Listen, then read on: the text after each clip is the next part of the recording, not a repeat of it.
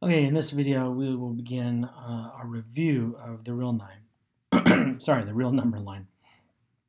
So everything we work with in mathematics, especially here in calculus, are related to numbers. And basically, real numbers are ordered, right? We have one. Why is my pen not working? About to get the right color. All right, sorry about that. Right, we have one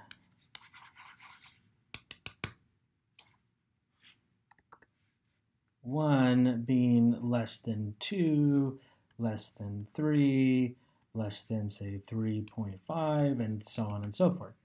So we can order all of our numbers on a number line. Imagine, if you will, you've got 0 in the center, above that is 1, and then all the numbers in between 1. Right? You've got 1/2, 1/4, above 1 you've got 2, you've got 3, and so on and so forth. Below 0 you have -1, -2, -3, and as far as that goes. So the numbers, the real numbers at least, we can order, and we think of 0 more often than not as being kind of the center of the universe, though in both directions it goes out forever. It never ends. There's never a largest number. Now, one of the first things as a mathematician, that we'll want to do is to collect numbers. So an easy way to collect numbers is just put them into a set. So I could say, a small set may have a few things in it, maybe 1, the number pi, square root of 2, 7, -2. Just a collection of things. I've got 5 things in it, and it's a collection of numbers. This may be a solution to an equation, a polynomial. This may be the roots of a polynomial. It could be a solution to some other set. Then we've got special sets of numbers. So, and I want to introduce this notation now. This double scripted n stands for the natural numbers, and these will be the numbers that's starting at 1, 2, 3, 4, and so on and so forth. So these are our counting numbers. So natural numbers or counting numbers are often what these are referred to. Then we've got another symbol I'll use, the Q with the double stroke. This is the set of rational numbers. So all of our fractions are in here. 1/2 rational numbers.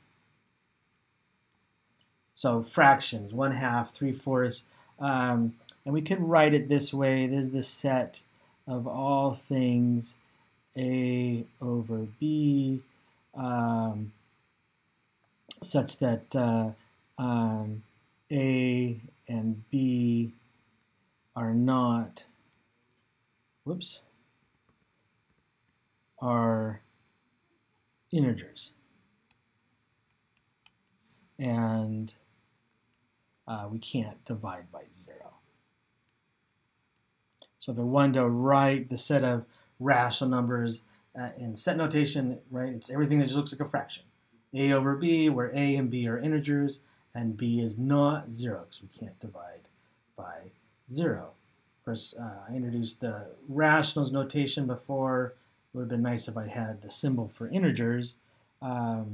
So we use the z, double stroke z, to be the set of integers. So this is going to be our natural numbers plus the negative natural numbers and 0. So set of integers. I'm sure you're familiar with the set of integers. And finally, the largest set that we'll work with in this class will be denoted by R, and is a set of real numbers.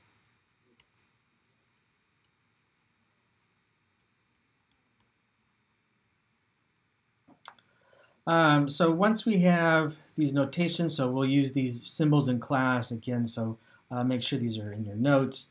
Double script n for natural numbers or counting numbers, double script z for the set of integers, double script q for all rational numbers, and then finally the set of all real numbers. Now, oftentimes we'll have a collection of numbers and we'll want to know all the numbers in between two bounds.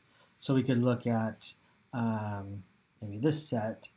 I'll call it the set of all numbers x, such that, I don't know, negative 2 is less than x, but less than, say, 5. Now, this is a perfectly good set. These are all the numbers, so you can, 0 is in here, 1 is in here, negative 1 is in here, negative 1/2 is in here, pi is in here, square root of 2 is in here. So this set is a well-described set, but this is not the typical way we would write this.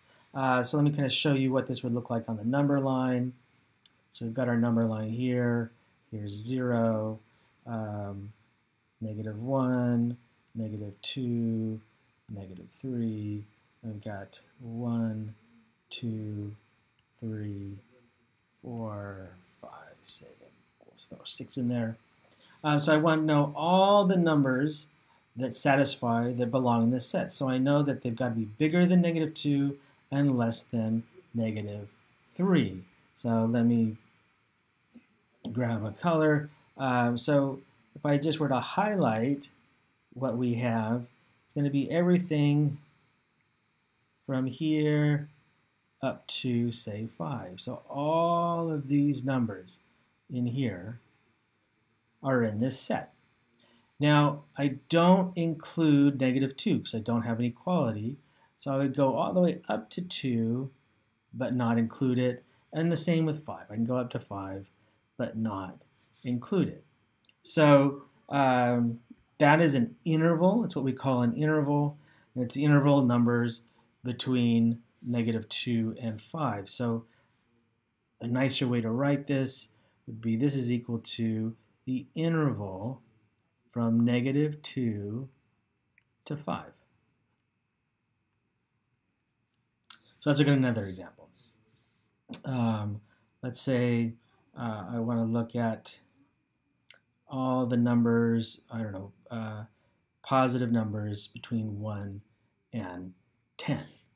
So again, using my set notation, I would say x such that 1, and let's let it be equal to, less than or equal to x less than or equal to 10. And how would we write this? Now we're going to include 1 and include 10. So we include the endpoints, and so we use hard brackets. 1 up to 10. Again, if I were to draw the number line, here is, say, 0, 1, 4, I don't know, 6, 10. Then I'm going to include 10, include 1, and then take everything, say, in between. So all of these numbers are in my set. So if I want to graphically look at the number, this set, it's all the numbers including 1 all the way up to 10. But this is going to be the interval notation that we use. And notice again, if I include the endpoints, I use a hard bracket. If I'm going to exclude the endpoints, I use a soft bracket like I did in this example here. So the textbook has a number of other examples. Again, this should be review, and best of luck with your studies.